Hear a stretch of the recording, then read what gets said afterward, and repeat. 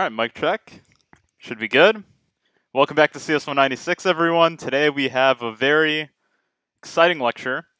Probably some of the more complicated concepts that we will go through in this semester, and make sure you hang in there tightly and follow along with this lecture, as a lot of the concepts do build on each other, and we'll have to make sure that we get through it. So let's, without further ado, get started. So today we're going to talk about memory management in Rust and the implications that it has on its performance, and why Rust is such a valuable language to have when it comes to systems programming, where speed is very important, and why it's a very nice alternative to traditional programming languages that are used in this realm, such as the C programming language or C++. So before we talk about the Rust memory model, we need to make sure that we build up some prerequisite ideas that you might not be familiar with, so we can go ahead and get started with that. So first things first, computers use memory. This is seemingly pretty obvious, but when you write in a very high-level programming language like Python, it's very easy to forget what's actually going on under the hood. But Rust makes sure that you can't really forget this. Computers use memory. And what does memory really look like? Well, first things first, we can represent memory kind of at a high level as just blocks that you can place information into.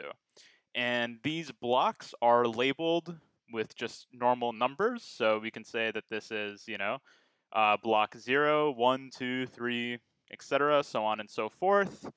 But traditionally in computer science, the way that memory is labeled or addressed, we don't really go to, in this case, a number like 10. We use what is called hexadecimal. And hexadecimal is essentially, the way in computer science that we represent numbers on a base 16 system. So what does that mean? Well, in the first, when there's only one number present, we just say 2 times 1 is equal to 2. But as we add more numbers to the left of it, we multiply those numbers by multiples of 16. So what does that mean? Well, once we run out, as we approach 10, we have to use a letter such as A. This is how hexadecimal is, and we say that A just represents 10. People agreed with this back in the day, and it's just the convention that we follow. A means 10, B means 11, so on and so forth. And when we go on to represent larger numbers, so, in this case we have 10, 11, 12, 13, 14, 15, but instead of going to 16, we add another number to the left of it. 0 times 1 is 0, and we add that to 1 times 16, because this is hexadecimal, not regular decimal, and this will give us the number 16, and we can do that for all of these numbers going forward. And just one final caveat, we add in this prefix 0x, just basically saying, if you're a human reading this, or a computer, hey, this is actually hexadecimal, these aren't normal numbers. Not extremely important, but this is just traditionally how memory is addressed, but it's very important to understand that typically you can represent memory as these kind of blocks that are addressed by hexadecimal digits. So now another prerequisite for this lecture is the understanding of the stack data structure.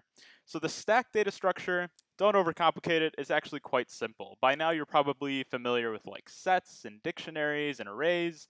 A stack is just another form of data structure, and the name is actually quite self-explanatory. It is a stack, meaning if you have elements kind of stacked up on top of each other, you can think about like a pile of books, for example, or a pile of plates. You can only remove things from the top of it, and you can only add things to the top of it.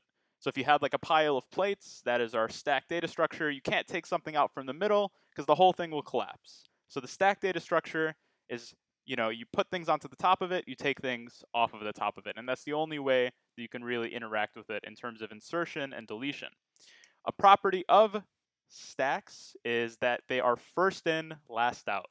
What that means is that the first thing that goes into the stack will have to be the first one that comes out of the stack. Because as you add things into a stack, you keep adding to the top. In order to get the first thing that you added, you have to pop off everything that came after it. So stacks are first in, last out.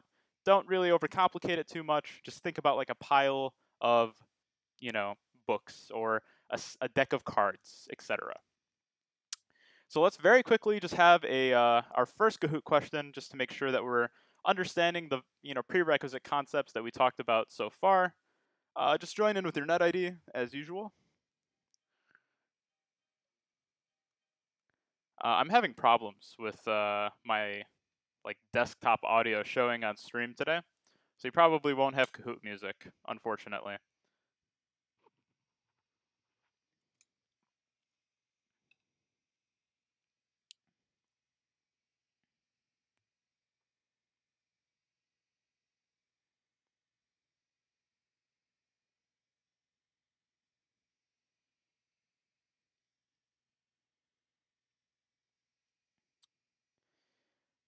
All right, I'll give it another 10 seconds or so, and then we will continue.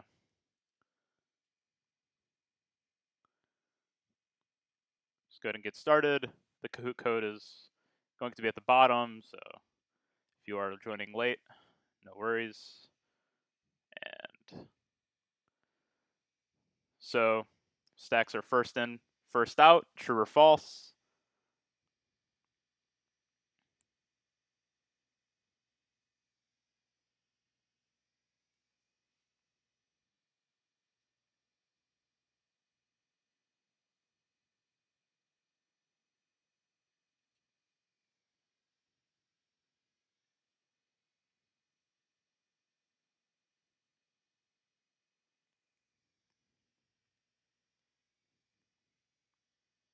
All right, well done. So this is false. Stacks are first in, first out.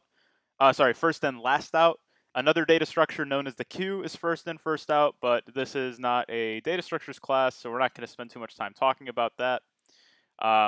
Stacks are first in, last out. The first thing that comes into the stack will be the last thing coming out because of the way that we are able to insert and delete from it only from the top. All right, so let's continue. So now let's talk about the actual memory model that is in Rust. There are some more concepts to understand, but now we can actually start talking about how Rust handles memory. And so two important terms to define is the stack and the heap. When we talk about memory, we will talk about the stack and the heap quite a bit.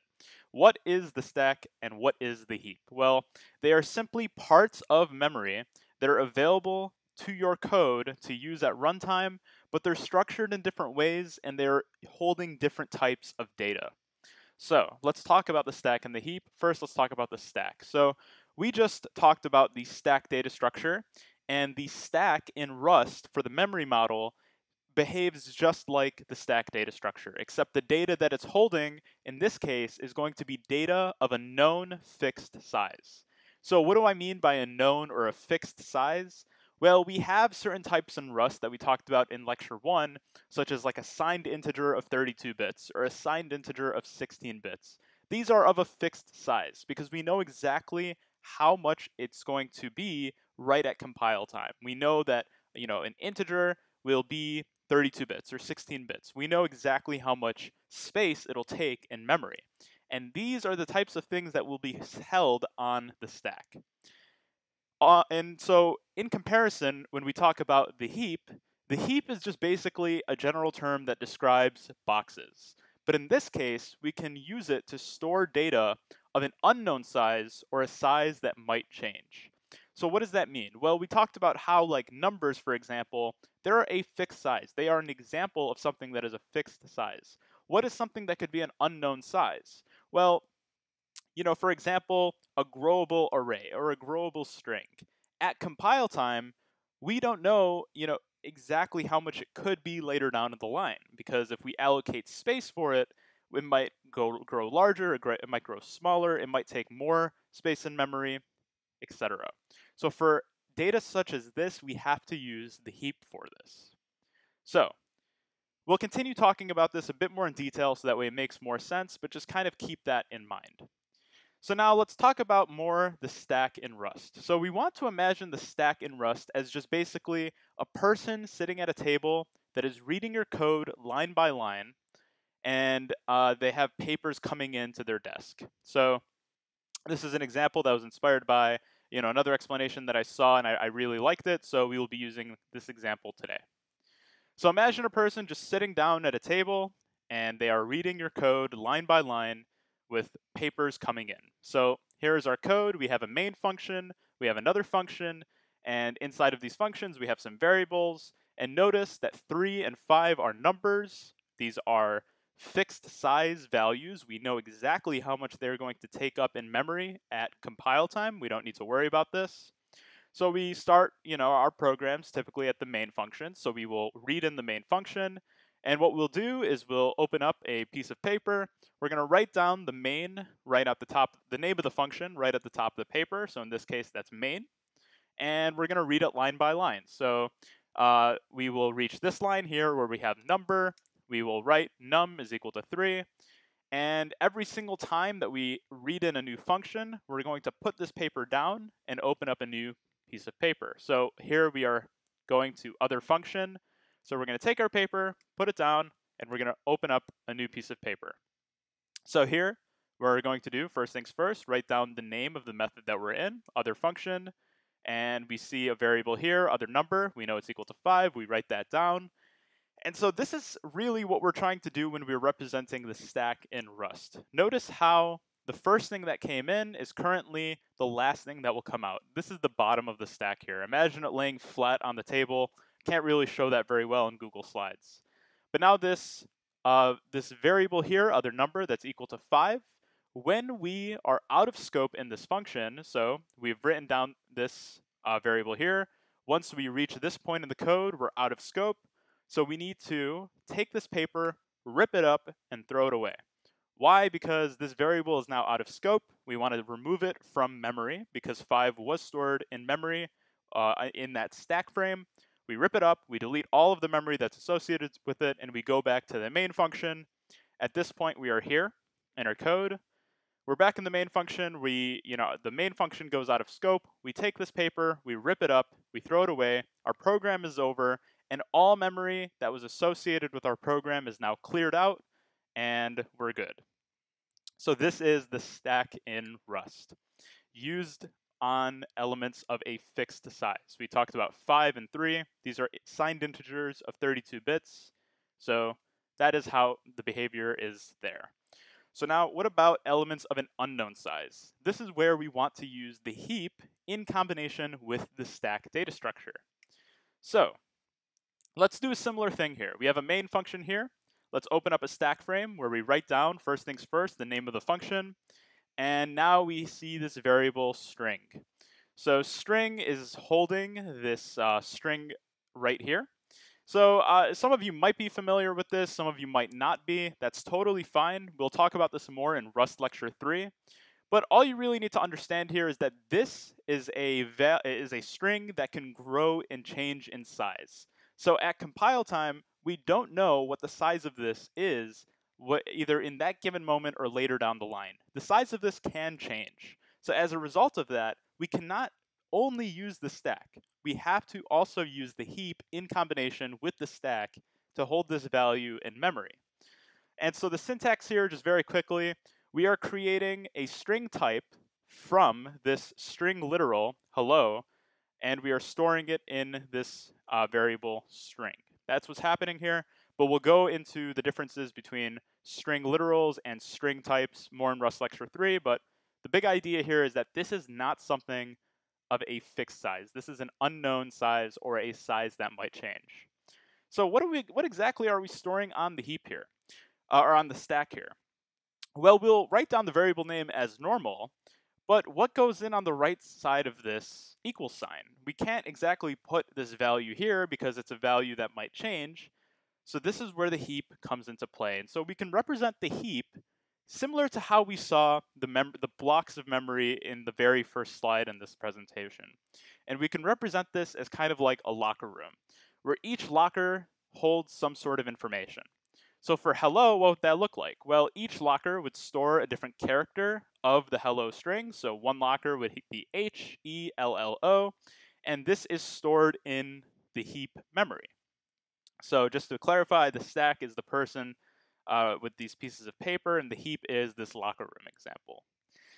So what do we put on this stack frame? Well, we can put elements of a fixed size on the stack. So what we can put here is this right here. So what is this? Well, I want you to focus on first this pointer. The length and the capacity, I mean, it's fairly clear what's going on here. The length and the capacity is just saying like how much we've allocated here and how long the string is. But also we have this pointer. So the pointer is basically saying this location in memory right here is holding the hello string. The pointer is a value of fixed size because we don't need, the value of a pointer is not going to change.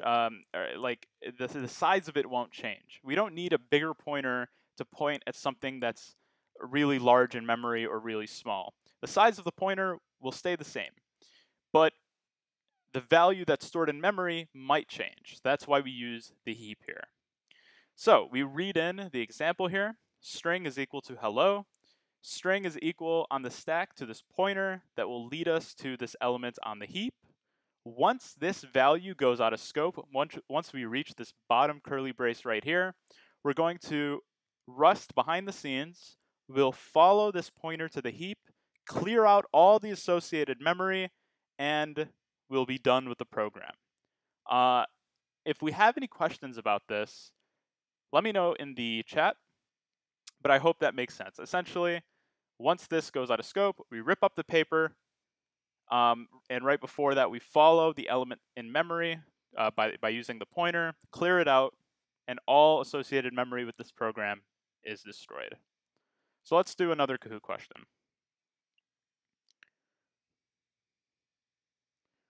So the stack in Rust holds data of what?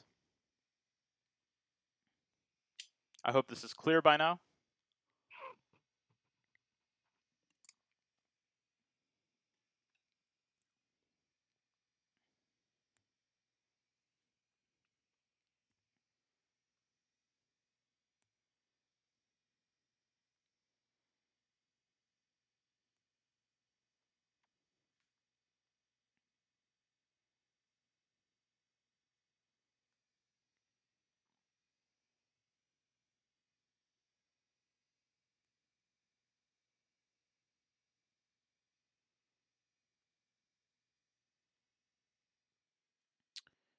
Okay, I'm gonna have to cut that off. Let's continue here. So, well done to the 37 of you. It holds data of a fixed size in comparison with the heap, which holds data of an unknown size or a size that might change.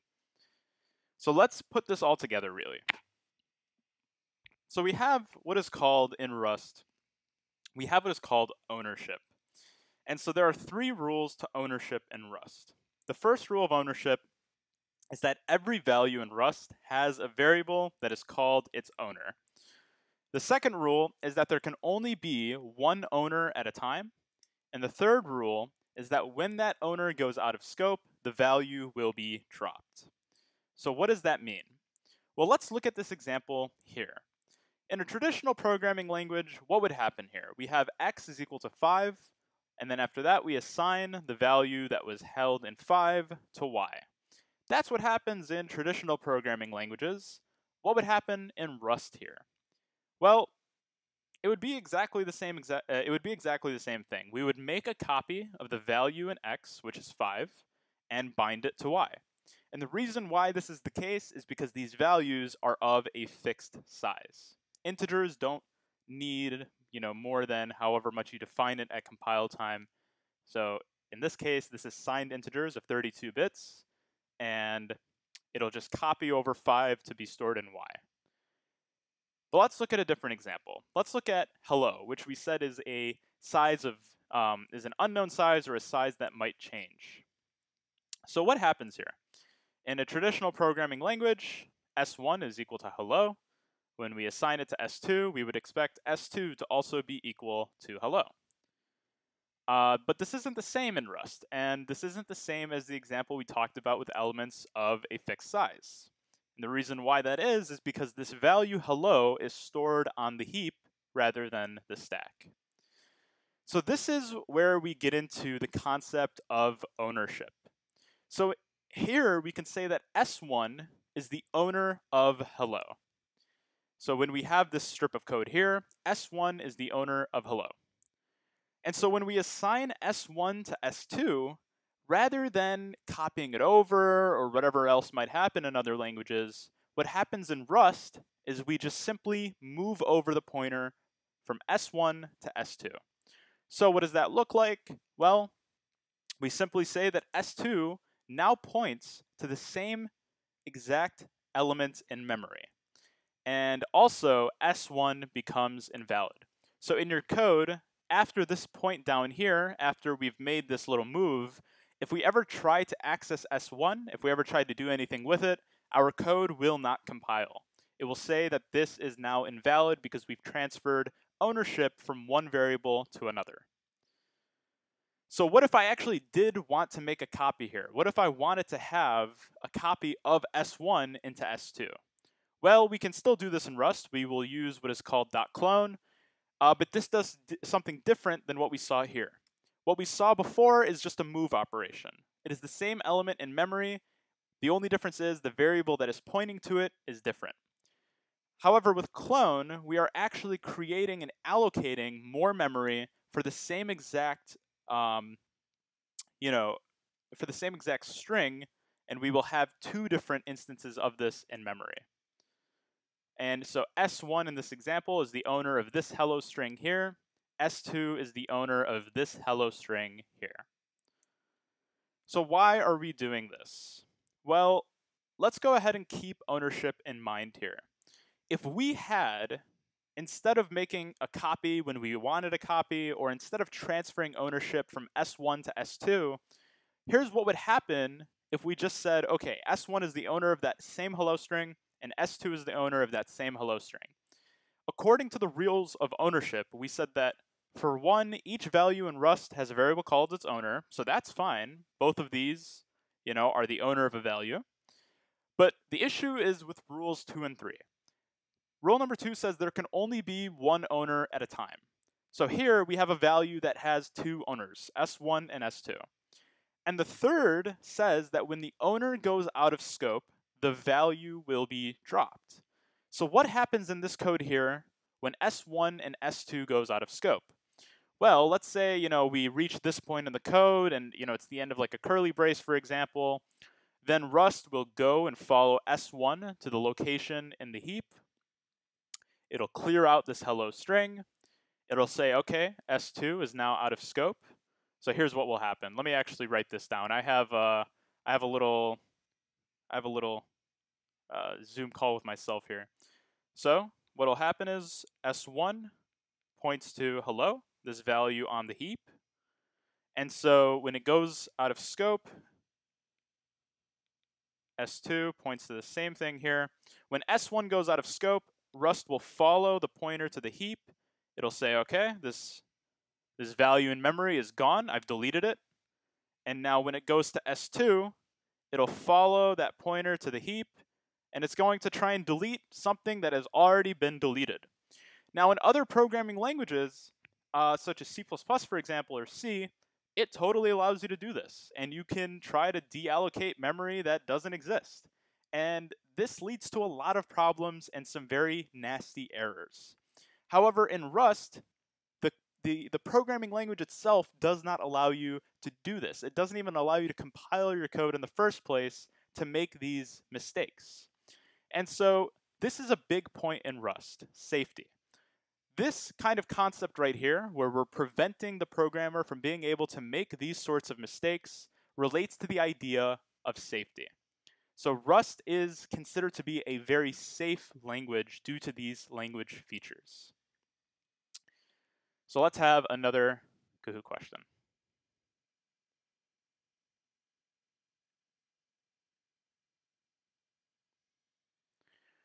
So when transferring a value of unknown size, such as type string, Rust will copy the data. Is this true or is this false?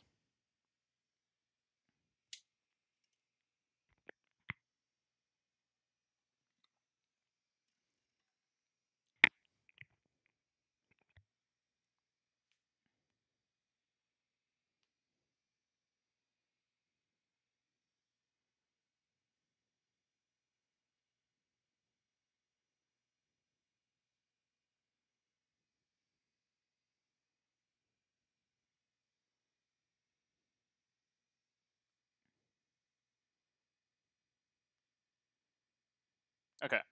Well done. This is indeed false, and the reason why that is because we said, if we have a variable, let's say hello, and I want to say that s2 is equal to s1, by default, Rust will not copy over the data unless you use .clone. Instead, what it'll say is s2 is now the new owner of hello, and you cannot use s1 anymore. S1 is invalid, and if you try to use it, your code will not compile. It'll yell at you. So let's continue. There are more concepts in ownership. So what happens when we string this concept of ownership in with functions? What happens when we pass things in and out of functions and return, etc.? Well, functions will take ownership of the variables that are passed to it unless stated otherwise. And this is if the value is stored on the heap. So we'll talk about what happens when we pass in variables that are stored on the heap, and the other case, what happens to values that are stored on the stack. So unknown size / size that might change versus fixed size. So let's have this long code snippet here and we'll break it down. So let's start up top at the main function, just like we did in the stack example. So what happens here? Well, let's write it down. So we'll read in the main function. We have our stack here. We have our main function. And we said s is going to be equal to hello. So what that means is on the stack, we have this variable hello, which is holding the pointer to the value that is stored on the heap. This is our heap data, and this is hello. So that's what's going on in that first line. So what happens when we call the print string function when we call it by passing in s? Well, what happens there is inside of the print string function, functions take ownership of values that are stored on the heap unless stated otherwise. So here we'll have this new stack frame with print string. So print string str for short, and we have the parameter here, some string. So some, and omitted for brevity, some string. This is now the new owner of this hello string, and the original one becomes invalid because functions take ownership unless stated otherwise of values that are stored on the heap. So now we'll print out some string, and at this point in the code, some string is now out of scope. This entire function is now out of scope. So what will happen is here, we will go ahead and before we pop it off the call stack, we're going to follow this pointer to the heap, clear out the memory associated with it, rip up the piece of paper, and then go back to the main function. So now we are here. And at this point in the code, hello is deleted from memory, and s is now invalid. So now let's look at line 7 here. X is equal to 5, but 5 is a variable, 5 is a value of fixed size. So this is 5, a signed integer of 32 bits by default is how these numbers are, the type of these numbers by default in Rust. So what happens here? Well, we have this variable x that will be equal to 5 because this is on the stack, right? This is a fixed size variable. And now when we call print num, what happens is same thing. We'll have this new stack frame, print num. But instead of what we saw earlier where we're transferring ownership, since this is a variable of fixed size, Rust will actually copy the data by default. So now, so we're calling print num, sum num. This is equal to 5. Apologies if the font is too thick or whatever, but we have this variable sum num is equal to 5. This is actually copying over the data rather than moving. And the reason why this is because, moving a super large variable is actually quite inexpensive compared to copying over the data completely. Imagine, like a really extreme example. Like, let's say we have a variable that is storing user information for like millions of people, right? Let's just say something extreme like this, and we pass that to a function. If by default that was copied, that would take quite a long time to copy and allocate all of that space for that variable just to be used in that function. But in comparison, something that is of a fixed size, copying over 32 bits, for example, because of it's a fixed size integer, copying over 32 bits, this is pretty inexpensive. This isn't really costing much time or memory or whatever you want to call it. So for elements of a fixed size, we don't transfer ownership. We just simply copy the value to the variable that is taking it. And so at this point in the code, x will still be valid because it is still the owner of 5. And when x and s go out of scope, the stack frame will be popped off. So that function was out of scope. This function is out of scope. All memory is cleared, and we have no memory left that is allocated for our program. So that was functions taking ownership. Functions can also give ownership back. So let's look at this strip of code here. We have S1 is equal to gives ownership. So what's going on here is we have our, I think by now I hope you guys understand the stack versus the heap. From now I'm just going to show like, how ownership is moved around. So here S1 is going to be equal to gives ownership. In our gives ownership function, we have some string, which is equal to hello. So what's going on here is some string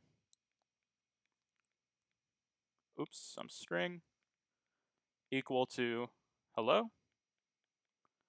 And by equal, I mean that some string holds the pointer to the value hello that is stored on the heap within this function. So when we return some string, what happens here is that this function, since it is returning, it is giving the ownership of this value hello to S1. So what's going to happen here is S1 is going to be the new owner of hello. Some string is both invalid and also cleared up from memory because this function, this stack frame is out of scope now. We ripped it up and took it off the call stack. So let's look at S3, for example, here. So now we have this variable S2 that is pointing to some value on the heap named hello. And when we call takes and gives back, what's going to happen is a string. So a string is going to become the new owner of the hello string that was previously owned by S2. So this is the new owner. S2 is now invalid. So a string is going to be returned. So functions, when they return, they also give ownership. So now S3 will be the new owner. So now S3 will be the new owner of hello. And this is invalid. So that is what ended up here. We have S3 that is now the owner of hello that we allocated here. And when this function goes out of scope, we're going to follow that pointer to the heap, clear out the memory, rip off the stack frame for main, and all memory will be destroyed. Okay, so ownership in the context of functions, this can get a little bit tedious if you couldn't tell. Having to give back ownership every single time that we want to keep it. Notice what happened there. When we called that function, in order to return ownership back to the main function, we had to make sure that we returned that variable. This can get a little messy sometimes. And also it can get pretty tedious. So consider this example. So in this scenario, we have this variable S1, the owner of hello that is stored on the heap. We're going to call calculate length with S1.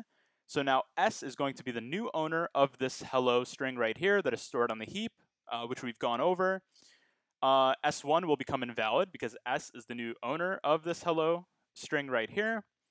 We're going to say length is equal to s.length. Length just returns the length of a string. And we're going to return length. We're not going to return S. So now length is equal to this the length of the string hello, which is 5. And so S1 is invalid because we transferred ownership over to S here. So when it comes to this print line, Rust will actually throw an error. And the reason why that is because S1 is not the owner of anything. We said it transferred over ownership to S, so that is now invalid. But this function never returned ownership of that hello string. And so this will error because S1 is invalid. So to fix this, we need a way to return the ownership of S1 back to the main function. Notice how unclean this is. Notice what's going on here. In order to return the ownership back to the main function, simply when we were trying to find the length, we would have to return a tuple, so that way we can return both the ownership of that string back to the main function and also the length. And so now when we actually return this back to the main function, S2 becomes the new owner of that hello string, and we can actually use S2 in our print statement here. This is a bit unclean. Using a tuple, it's a little weird. So if we needed to do this every single time, I would never write Rust code. That would be terrible. Trying to make sure that you're returning ownership every single time when you're not even using that functionality. Thankfully, Rust is a good programming language, and they have a feature for this, and this is called borrowing. So borrowing is essentially what you will see here. This ampersand, you might have seen it on the homework, but this is actually what's going on here. So in Rust, we have this concept called borrowing, in contrast with ownership. So in this function signature, if I want to say I am now accepting, rather than accepting a string, rather than just a string where I will take ownership of it, in this case, as a function, I'm just going to borrow it. And what that means is I'm not going to take ownership of it. I'm just going to be able to use it. And so these references here, borrowing references, I'll use these words interchangeably.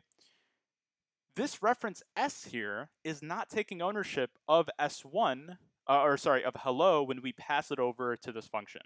Rather, it's just borrowing it. It's going to use it, and it's going to be done with it. We won't have to worry about returning ownership because it never took ownership in the first place. And this is especially convenient here because we're just simply finding the length of it. We won't need ownership of the variable just to find the length. So what will happen here is, let me go ahead and show you. So we have this variable s1 pointing to hello. And when we call that function saying you can borrow this, but you're not going to take ownership of it, instead of S1 becoming the new owner of hello like this, instead what is happening is S is actually just going to point here, and we'll be able to use the value hello like so. And once S goes out of scope, we just take that away, and nothing changed. S1 is still the owner of hello, and we can still use it in the main function like usual. So now here's the thing. An important caveat here is that these references, when you're borrowing something, by default, it's read-only. And what I mean by read-only is you cannot make changes to that variable. And the reason why that is because we can think about like a real-life example. If someone borrowed your book, your belongings, whatever it is, and they changed it and they gave it back to you, you wouldn't be very happy about that. So when it comes to these, when you let people borrow, and when it comes to these references, by default they are read only. So this code right here will actually error. If you say some string dot push string, the string literal, this will error. Some string is immutable. We cannot change it. Read only. So sometimes you might want to actually change the state of the variable. Sometimes you might want to actually, in this case, like we want to mutate the state of the variable. Well, if we want to do this, we can give a mutable reference. So what that means is, like, if I gave someone a book, I just basically say, here, take the book. You can write things in it. Don't worry about it. Once you're done, just give it back to me. So that's what's going on here. We're basically saying accept a read and write, so a mutable reference. We are borrowing that string value. I'm going to push this string to the end of it, and once I'm done in this function, we're fine. Hello world will be our final string. We've mutated the state. No worries. The only caveat is that we never took ownership over the string. We just borrowed it. So now one final caveat is this very important rule here. At any given time, you can either have one mutable reference, so that is, borrowing a value and being able to write things in it. You can only have one of these. If you were to give out books, you can only give one book out where people are allowed to write into it. Or, this or is very important here, you can have any number of immutable references, so that is this ampersand here, immutable reference versus mutable reference. So this is read only borrow versus read and write only borrow. You can give any number of these immutable references, but you cannot give them at the same time. So, if we had R1 and R2, but R3 wasn't here, that would be no problem.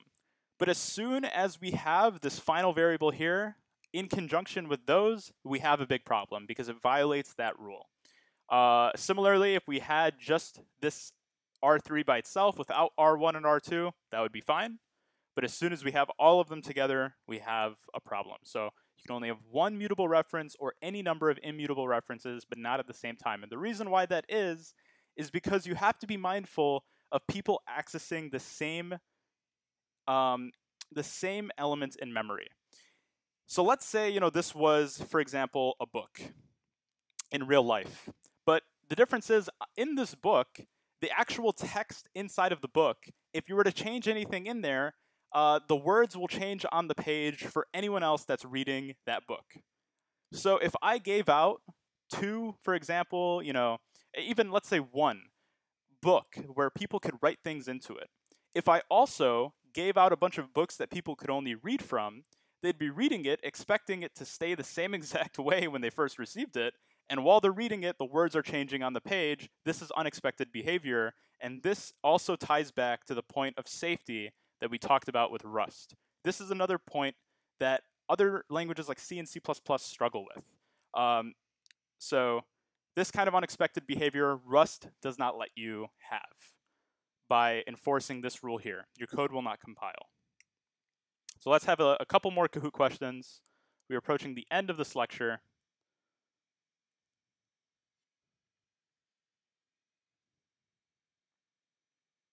So here we have this function header. Hope it's not too small. We have A, B, and C.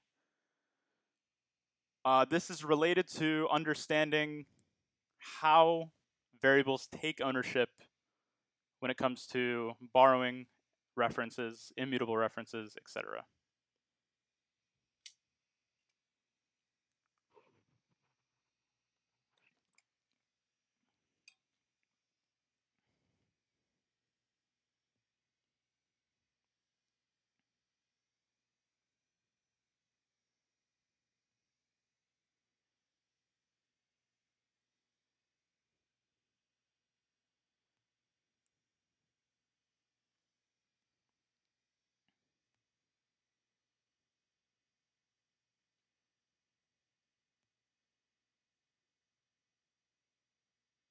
Okay, well done. So let's go ahead and go through this here.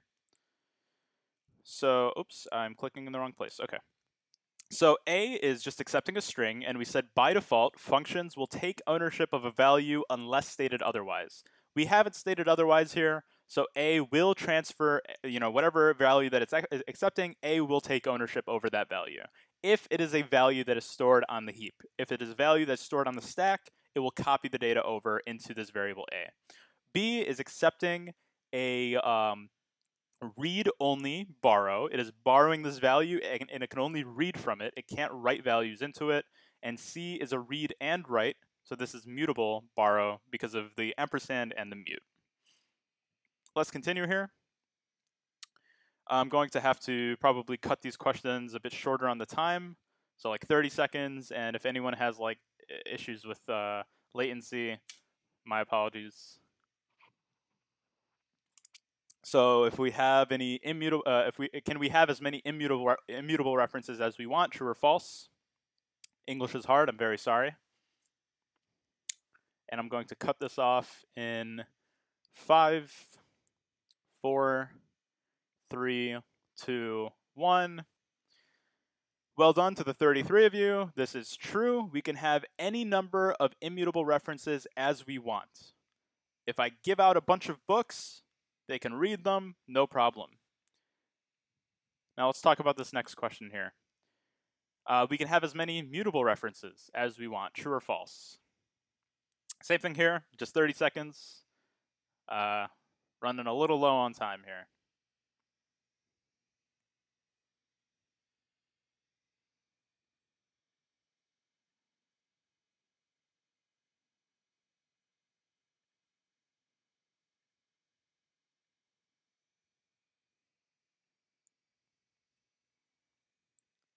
Okay, so this is false. We can only have one mutable reference. And the reason why that is keep in mind that example of the book. If we give out a bunch of permission to write things into book, but the caveat is that the words actually will change on the page for other people that are accessing the book, that's a bunch of unexpected behavior. People will be confused out of their mind. So we can only give one. Final question of the Kahoot. We have just a little bit more content right after this. We are approaching the end here. So we can have both one mutable reference and any number of immutable references at the same time, true or false.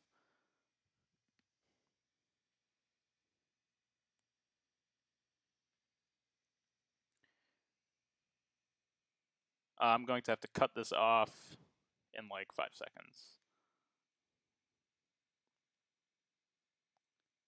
All right. So this is false, and the reason why that is this little caveat that we talked about here. You can have either one mutable reference or any number of immutable references, but not at the same time. This is really important. This part right here, not at the same time.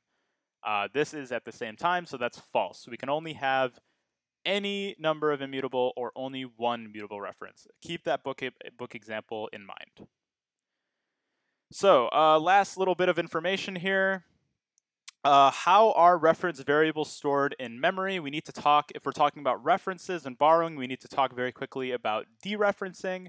And so the way that we said that they're stored in memory is that the variable that is the reference to the other variable, it'll just simply point to it like this. So like if we have reference to S1, it'll just point to S1, not the actual value. And so the reason why this is important is because we need to talk about dereferencing. Since the variable holding the reference is not the value itself, rather it's just pointing to the value, pointing to the variable that points to the value, we need to do what is called dereferencing to access the value. So here, if I'm passing in, let's say, a number to this num to increment here, to this number here, number will borrow it. It'll be a mutable borrow. It'll increment the number, this variable by 5. But notice this little star here. This basically means that we are dereferencing this variable because we want to just follow the pointer to the actual value itself. Because if we didn't have this pointer, star here that says dereferencing, then we would try to increment a pointer. Rust won't allow us to do that. And you might ask, why didn't we need to dereference in previous examples? Well, in some cases, Rust actually does this for you. So here, when we passed in that reference, we didn't need to dereference s here because dot length, when we call dot length, it'll dereference s and then apply dot length to it. Same thing with push string, etc. So you'll have to read the docs on what does automatic dereferencing, but just know that in some cases you will have to dereference the reference that you accept because it is not the actual value. This reference is just simply pointing to the variable holding the value. Why do we need to do all of this? So we just talked about this lecture with a bunch of concepts with memory management. This sounds crazy. Why do we need to do this? Why not just write Python? What does Java do in comparison? Well, Java has what is called a garbage collector. These are going to be the last few slides here, but Java has what is called a garbage collector, and essentially what the garbage collector does to handle this memory management is it'll just basically look around for memory, the memory that we're no longer using, and it'll delete it. It'll deallocate it. It'll free it away from memory. All the work is done for you. This is why you haven't had to handle memory management in Java. Other languages like C and C++, you need to handle the memory management essentially entirely by yourself. Rust does kind of like a happy medium between the two. So why doesn't every language just use garbage collection? I want to show this like somewhat inaccurate but mostly accurate graph. This is mainly just to kind of prove the point. It's not like completely accurate, of course. But the y-axis here is control and performance, and the x-axis here is safety. And so the idea that we want to talk about here is that programming languages do have trade-offs. So safety was the idea that I kind of sprinkled in throughout the lecture. The idea of not being able to delete things in memory that were already deleted, etc. Languages like C and C++, they give you that control completely. Rust kind of handles it for you, but C and C++, they give you that control completely. And so sometimes, the programmer, a lot of the times, especially you'll notice when you take CS225 and the latter end of CS126, CS241, etc., when you're introduced to C and C++, the programmer often messes up and will have a lot of bugs, especially, and at the end of the semester, we'll talk about concurrency. When programs get really large and complicated, it's kind of difficult to, manage memory completely by yourself. So Rust ensures this safety. And a lot of other languages ensure that kind of like similar safety too. Java, you never really have issues like deallocating the same element in memory like 2 times, etc. But the trade-offs are in performance and safety. We see Rust all the way up top that is succeeding at a very similar level to C and C++ in terms of performance, but also completely beating it in terms of safety. This is why Rust is such an attractive programming language to use, and this is why Rust is gaining a lot of steam when it comes to the field of systems programming languages. And programming language does matter. So, why can't I just use Python for everything? I hate this. I don't like this. This is stupid. Well, keep this in mind. Certain languages are better for certain things. So like, for example, I would say for like very quick and easy data processing, for example, like Python is awesome for that. For spinning up things really fast, writing cool projects, Python is awesome for that. Programming languages have their use cases. The use case for Rust isn't really the same use case for Python. If you're just trying to like spin up a project really fast and do something cool, you probably don't want to use Rust, in my opinion, because it is, there's a decent overhead and upfront cost. But if you're working in like a distributed system in industry where you need a really high performant, fast program that is able to process a bunch of requests at the same time, Rust does that very well, and it does it at a very similar level to what you see with C and C++. So, and the reason why it's able to accomplish speed and safety and control and performance, etc., is because a lot of the concepts that we talked about in today's lecture with ownership, borrowing, and how Rust interacts with memory in the Rust memory model. So that is it for today's lecture. If you guys have any questions, let me know. We have Rust Homework 2 released tonight. That was what I had here. It should be released basically in like 7 minutes. And we have midterm presentations on Thursday. So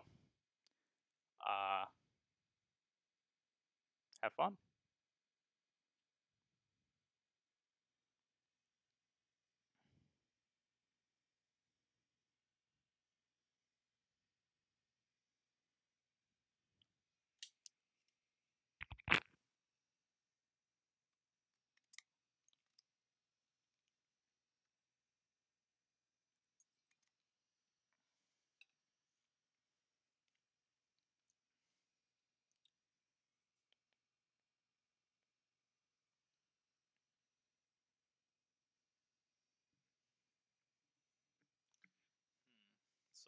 Self-portrait for Andy. Let's see. I'm not a good drawer.